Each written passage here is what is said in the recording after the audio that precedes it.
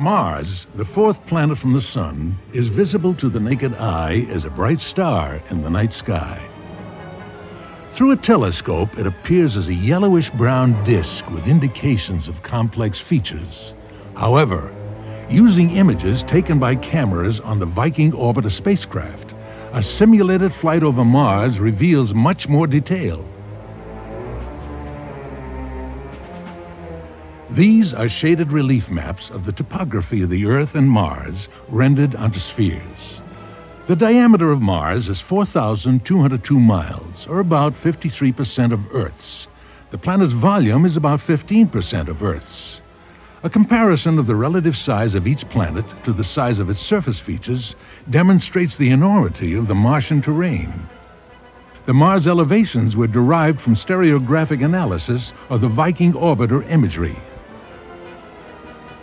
For scale, the outline of the continental United States is superimposed on a portion of the Martian terrain over which our flight will occur.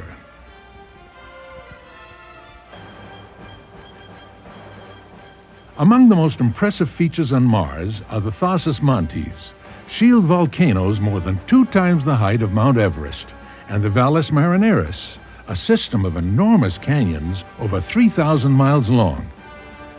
This Viking orbiter image mosaic was used for the flight simulation. The line being drawn follows the flight path.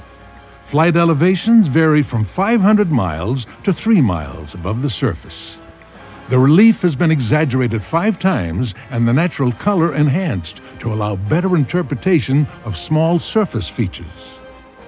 For centuries, Mars has captivated observers on Earth. Unmanned spacecraft and scientific data visualization have increased our interest in and knowledge of the Red Planet.